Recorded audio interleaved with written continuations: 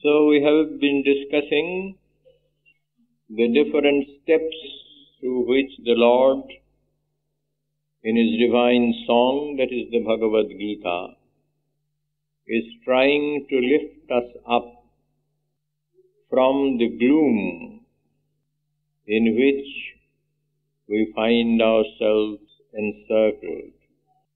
So how to get out of this gloom, how to get out of this despair. So the first call was to wake up. And after one is awake, he is asked to be a little forbearing, trying to hold patience, because all these things come and go. And after that, where we stopped last time, the first thing to hold on to is given in the form of the Buddhi. Buddhau Sharanam Anmichya. This is the first thing, the first refuge, the first anchorage in this upward journey. And the entire teaching of the Bhagavad Gita, we can say, is based on this Buddhi Yoga. This term Buddhi Yoga comes again and again. I have been insisting and requesting you that if you go only to the verses and try to find out in how many places this word Buddhi Yoga comes. We don't care to look into that. Where does the Lord use the word Buddhi Yoga? On how many occasions? And in what context? Then many things may come out of that, if you really care to search where this term has been used. But here we are dealing with that command, Buddhau Sharanam Anvichya. Seek your refuge in the Buddhi. And here, Sri Krishna Prem in his commentary has come to our aid, and he has given a very luminous commentary about this. I don't know if the pages will tally. Those who have got this book already with them, that's the new edition. But in the second chapter, Yoga of the Discriminative Wisdom, as he calls it, that is Sankhya Yoga.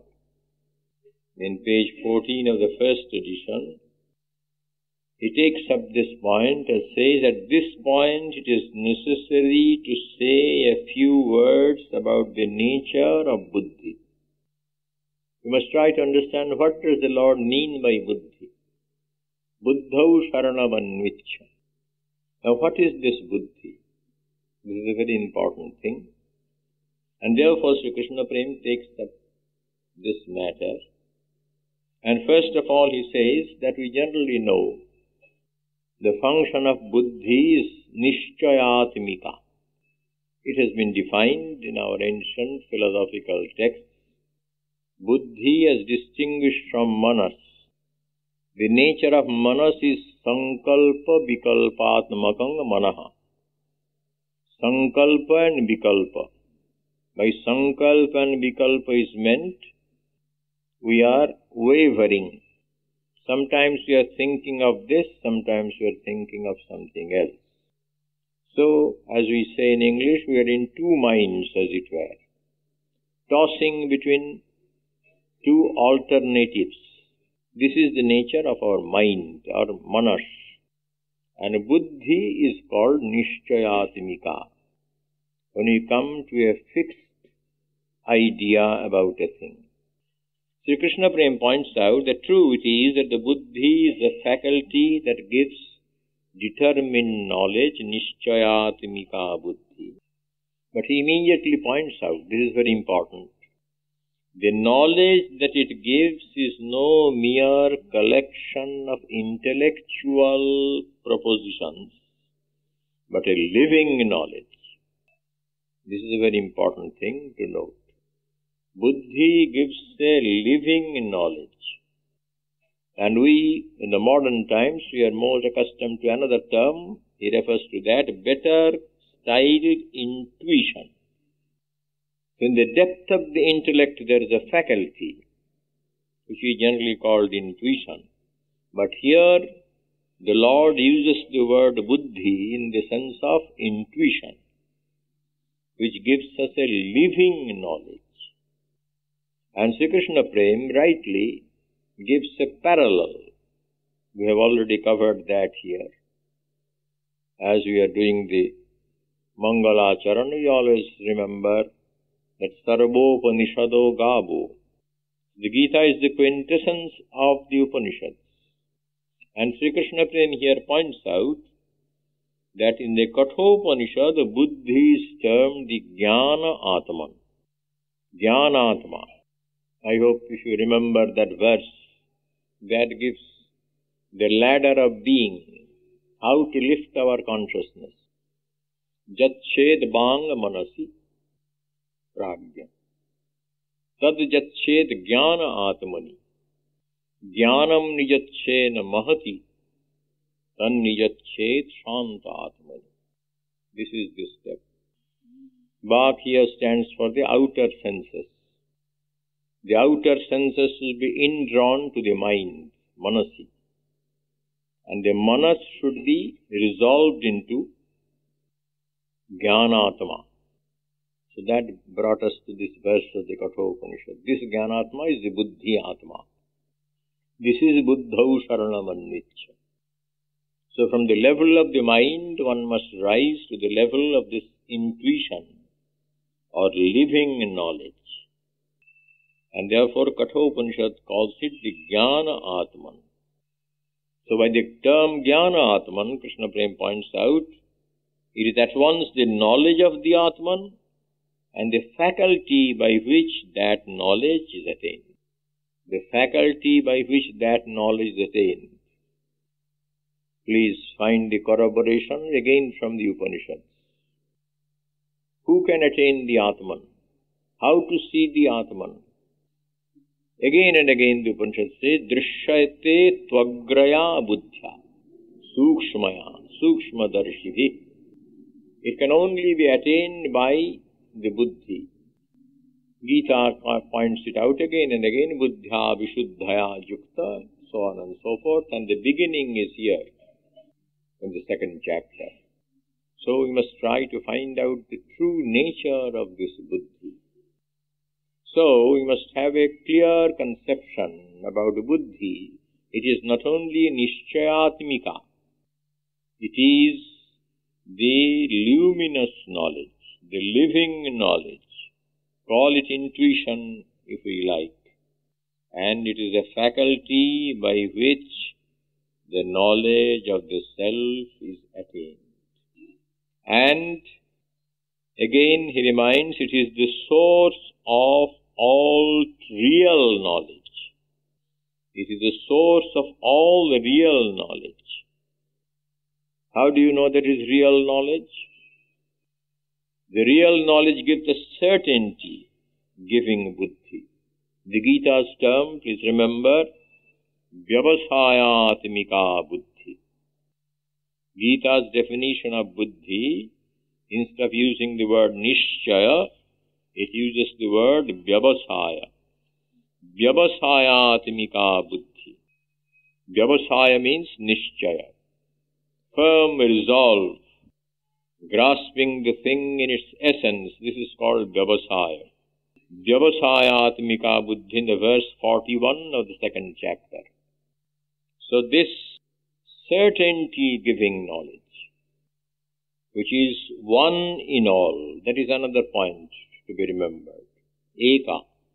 Vyavasayatmika buddhi eka. In all it is the same. It is one in all. And it is contrasted with the wavering and uncertain thoughts of ordinary men. In the same verse, you will find verse 41, the second line, Bahushakha Jnanantascha Buddhayo. avyavasayinam. This plural buddhaya here stands for the wavering thoughts of the mind, not that certainty-giving, as I have just told you, that certainty-giving buddhi, this vyavasaya. So how can I get that certainty? If we really analyze our own thoughts, we find sometimes this appears to be right. Next moment, I give it up. I take up something else. So I am not sure of my grounds. But there is a light in every heart. This is the teaching of the Bhagavad Gita. A pencil of ray, as it were, pierces the darkness. That gives everyone that sense of absolute certainty. And we must hold on to it. And therefore he says that this buddhi is like the pole star, that fixed light. But how to get that fixed light? Buddho Sharanam, which is a call to get hold of that fixed light that shines unwaveringly in every human heart. With this, the sadhana, the spiritual attainment, is first achieved. To get hold of the true nature of the self, we must take the clue from the buddhi. So first we must be clear about the nature of the buddhi, as Sri Krishna Prem has here given to us. The next question arises, but how to attain this union with the buddhi? We are trying to get hold of the steps as delineated by the Lord in the Bhagavad Gita. To attain this union with the buddhi, the method recommended is skill in action. Yoga karmasu kaushalam. We must take recourse to some skill. Skill in what? Skill in action. This is how the two things are joined. We must remember the teaching of the Bhagavad Gita is based on two things. One is known as Buddhi Yoga, sometimes called Sankhya Yoga, the same thing. And on the other hand is the Karma Yoga. So this Karma Yoga and Buddhi Yoga or Sankhya Yoga. So one leads to the other. This Buddhi, this unwavering light, as it has been depicted here, how to get hold of it in the midst of this turmoil? This turmoil is known as karma. Karma is all the time taking us out in the world. We are being tossed by the different currents, as it were, and thereby the light is lost. So it is an impossible task to get hold of that light while we are being tossed by the waves of action. But here, this is the unique teaching of the Bhagavad Gita. If you really know the skill, yoga karmasu kaushalam. Now what is that kaushal? We read over the Gita again and again, but we can't get hold of the real clue that is given. The clue is given here that the purpose of this karma yoga which I am teaching to you is to gain control of the desire-prompted impulses of the senses. First, the control of the desire-prompted actions. This is the first thing. This is the first kaushala. And through that, to harmonize the mind so that it can made possible, it renders possible for the latter to unite with the Buddha. Because at the very outset we discussed all problems are the problems of harmony.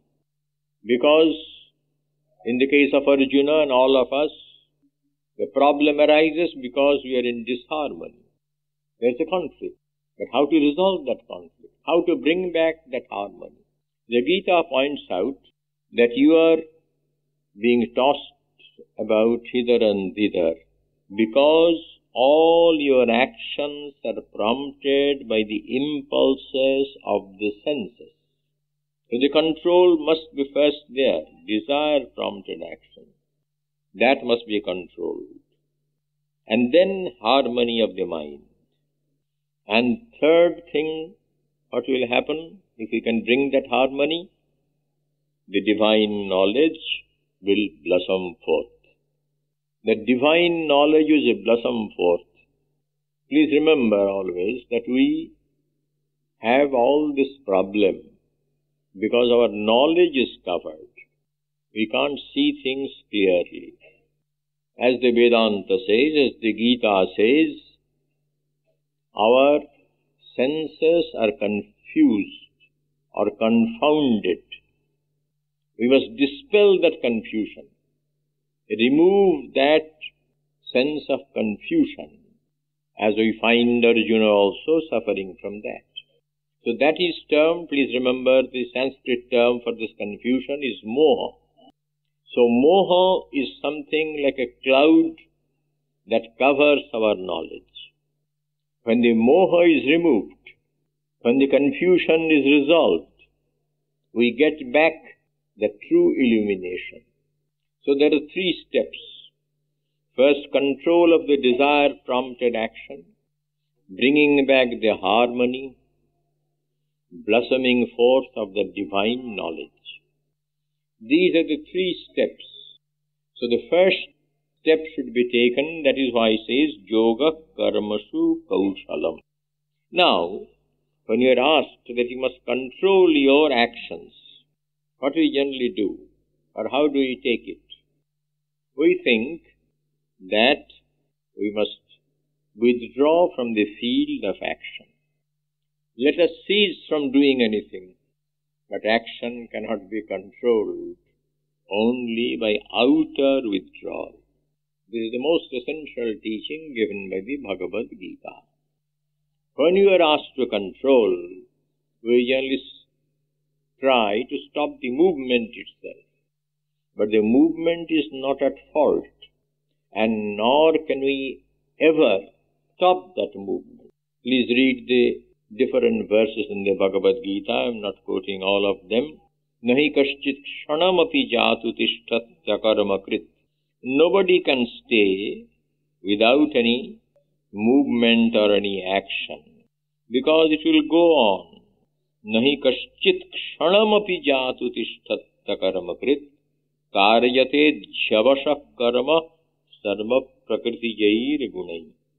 Verse 5, chapter 3.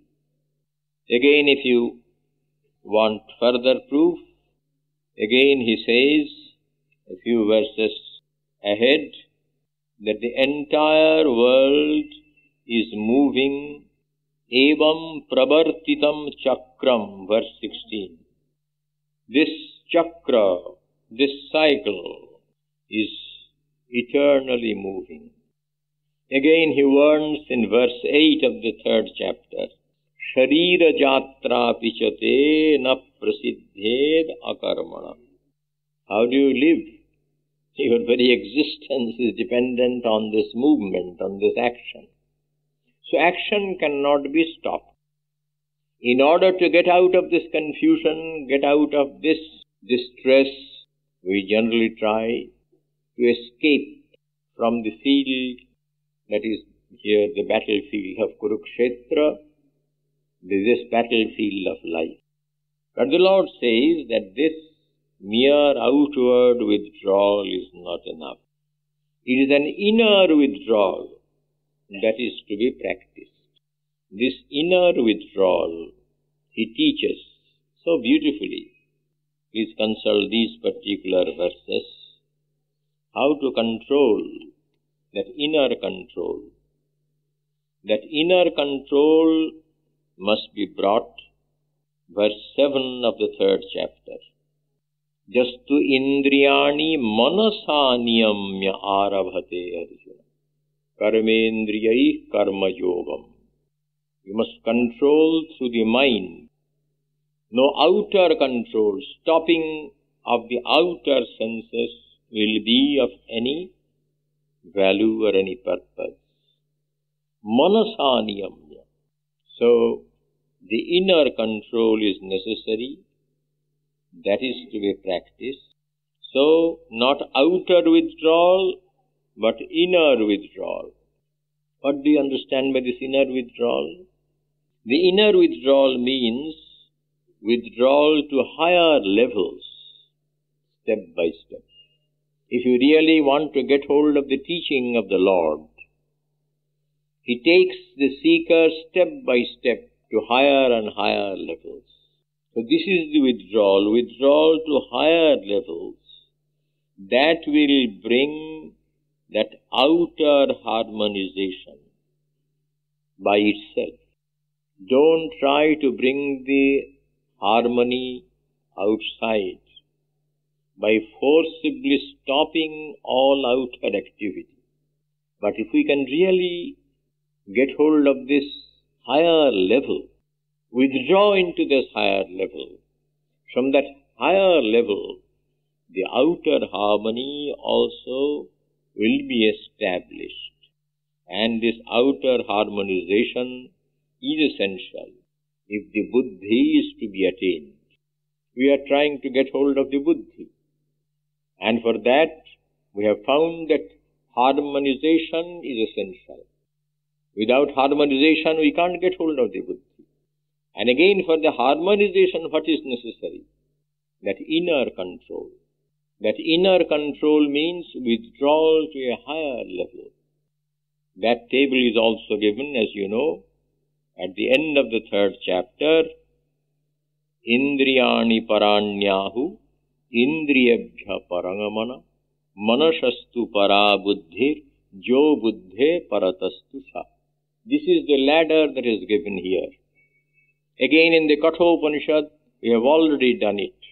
From the level of the senses, come to the level of the mind. And from the level of the mind, come to the level of the buddhi. And from the level of the buddhi, you get hold of that supreme thing, which we call the self. Jo buddhe paratastu sa. So from all these statements, it is clear that buddhi is the key. That is the pivot around which the entire teaching of the Bhagavad Gita revolves. That is why the Buddhi Yoga is the name we can give to the teaching of the Bhagavad. And that is sounded at the very outset by that call, Buddho Sharanam Anvichya. If we ask someone, why doesn't the Lord ask Arjuna, just surrender everything to me, which he gives at the end, Mam ekang sharanam braja. But how can you know that Mam? How can you know that ekam? Unless we first get hold of it in the buddhi, in the small beam of light that is in the heart. So this evolution of the teaching, this graded level of the teaching, and in order to get hold of that, we must have a very clear idea about this buddhi. You know that famous verse of the Bhagavad Gita, we are completely in the dark. Why you are in the dark? Sri Krishna Prem has given a very wonderful quotation from Plotinus. You know, he is a great mystic of Greece.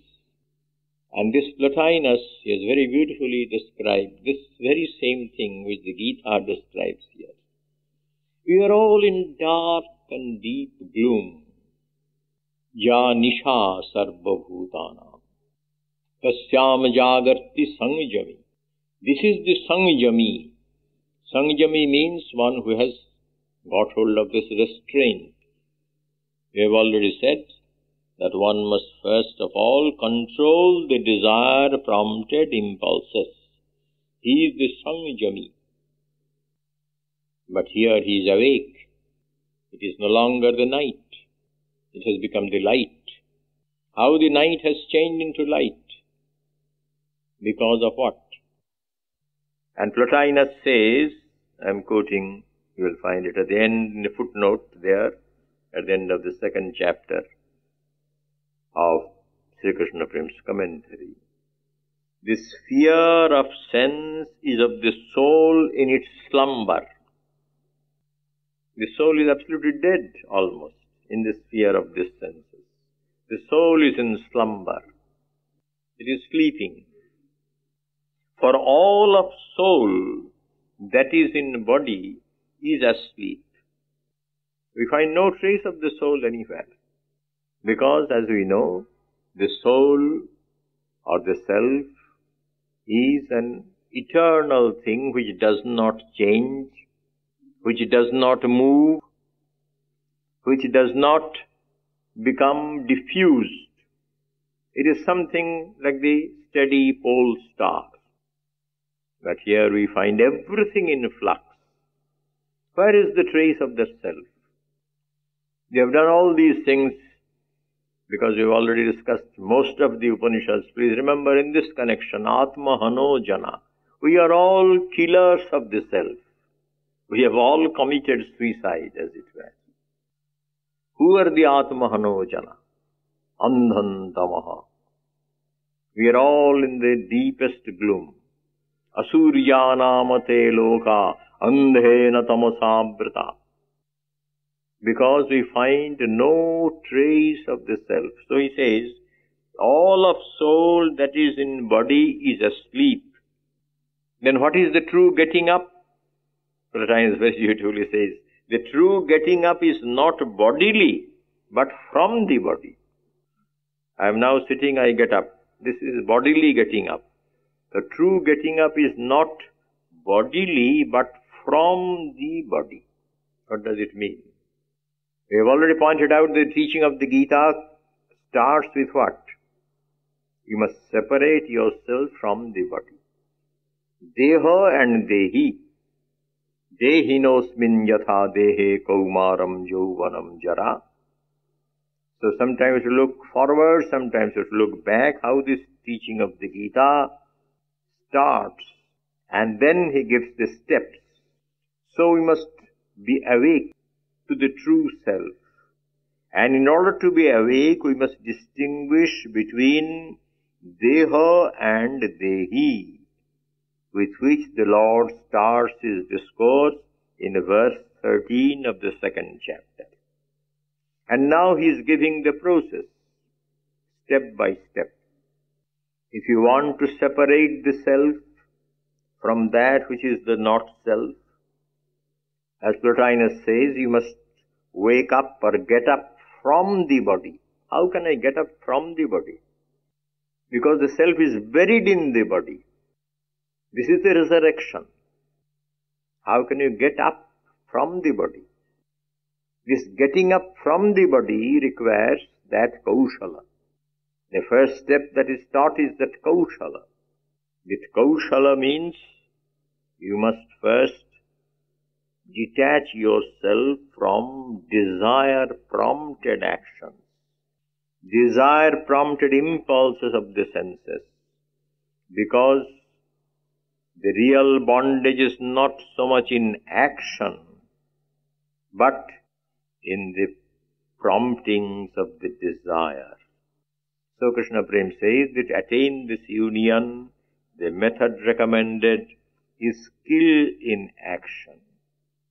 This is known as the Karma Yoga. So this Karma Yoga, in order to know this Karma Yoga, we enter into the third chapter, where again at the very outset you find, like most of us even now, we can't follow the teaching of the Bhagavad Gita. The disciple is in doubt, the disciple is confused, and he blurts out. He says that you are confusing me still more by your teaching. But Krishna Prem says that the Lord says that teaching is not confused. It is only the disciple that is confused. So the method of the true teacher, very beautifully points out, is not forcing the disciple to transcend the ordinary levels of thinking by having recourse to that higher level of buddhi or knowledge, thus bringing to birth in his soul a new and synthetic knowledge.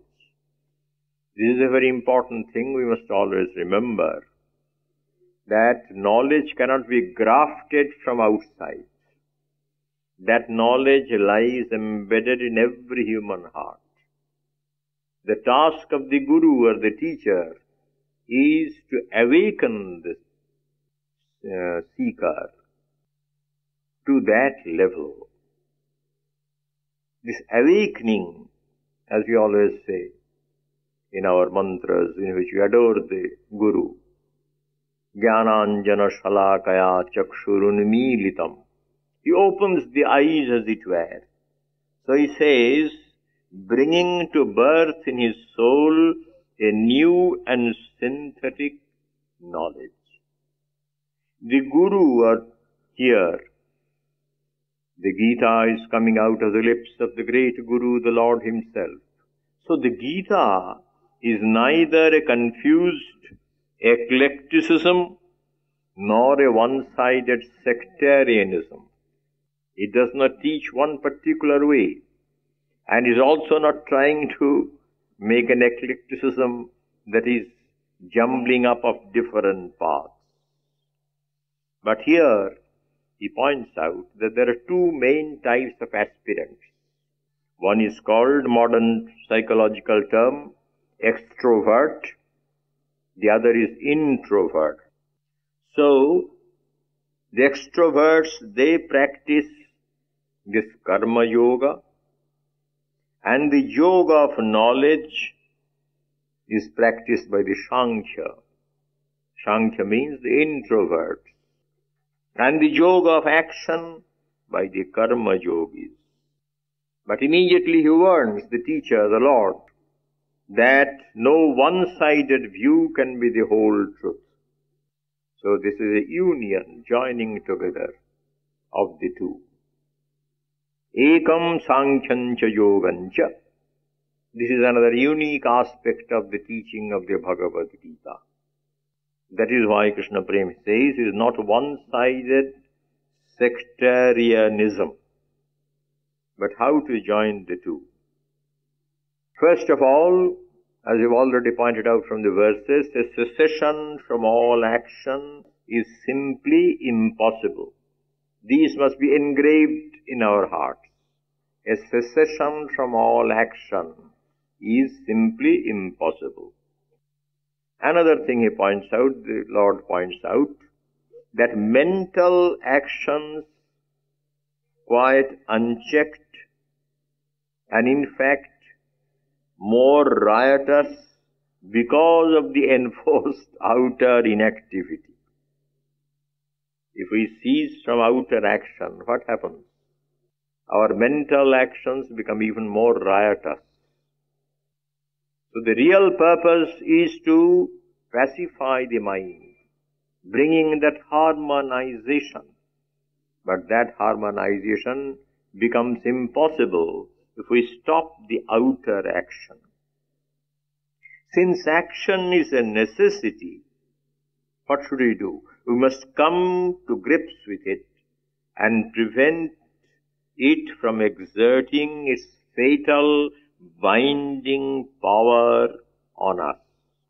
We feel chained by karma, chained by action. This is the binding power of karma. This binding power, this fatal binding power, that must be prevented. So we are bound by what? Now we are going to the next step. This is very important.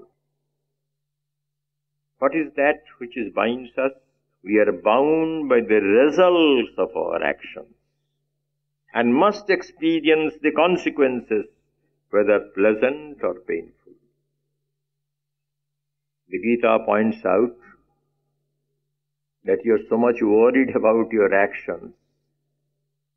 It is the actions that do not bind you, but you are worried about the consequences, about the results. So the first thing you must detach yourself from is this bhoktitva. Bhokta means sukha and dukkha, it's enjoyment. You expect something from your actions. This expectation means you want to have some result out of it. Don't become bhokta. And then ultimately you will be able to rid yourself even of the kartritva. First you must get rid of bhoktritva. Give up all the results. What is that result? I want to benefit by my action. This selfish motive, which you can call greed, this is the lobha that binds us. Karma does not bind us. It is the greed or desire for the benefit or result that will come out or accrue out of it that binds us. How unerringly the Gita points out where the real malady lies. The real malady lies that we are always expecting something out of our actions, whatever actions we pursue. Oh, you are going for a walk. Why are you going? I shall benefit. My health will be better by this. Why are you going to do this? I shall acquire some money or acquire some happiness. So all our actions is chained or bound with the result or action. And if we don't get that desired result, immediately tension begins and we get lost. So therefore he says that we are bound by the results of our actions and must experience the consequences, whether pleasant or painful. Action and reaction are equal and opposite. So I am doing this and it comes back again to me. This is action and reaction. This is eternally going on. Any act sets up a tension in the whole. So this tension goes on. And it goes on increasing. And we can't get out of it. But what is the panacea for all this evil? What is the teaching of the Bhagavata Gita? The next concept we must take up. What does it teach? The first step, how to disentangle yourself from the results. Change your karma into yajna. This is the first thing. Every action must be done in the spirit of a sacrifice. Yajñārthāt karmano nyatra lokoyam karma bandhana. Karma is not a bandhana. But whatever action you pursue, not in the spirit of sacrifice. Yajñārthāt karmano anyatra lokoyam karma bandhana. Verse 9 of the 3rd chapter. Here he gives the clue. And there also he gives a command. The next command, the 10th command. Tadartham karma kaunteya mukta sanga samachara. This is one most wonderful concept of this yajna that is given in the Bhagavad Gita. This is the first step to get hold of the Buddhi Yoga. We are in search of the Buddhi Yoga, and what does this yajna bring to us? Concept of sacrifice. So long all our actions were being prompted by desire. There is not any fixed particular goal, and not also any discipline behind it. Whenever we are being prompted by the senses, we used to rush out, pursue that line of action. But now, when you take up yajna, what happens? There are two things. One is called vidhi. You have to do this yajna with a particular discipline, according to the injunction. You can't do it at your free will. You are bound by a law. This is called vidhi. And the second thing is Vishnu. You are doing it for Vishnu, for a higher ideal. Vishnu means that which pervades everything. He is called Vishnu. Deveshti. That is universal, not any particular individual. Everything you do, you do as a sacrifice to that universal principle. How much you are contributing to that universal principle by your action. You find the reaction. Even the other day we were all very jubilant that they have signed this paper in America. Why? We are so jubilant.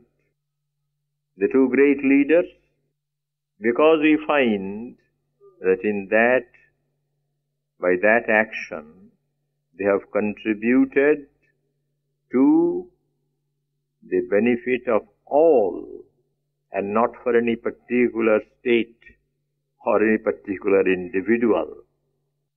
By their action, they have contributed to the welfare of humankind as a whole, mankind as a whole.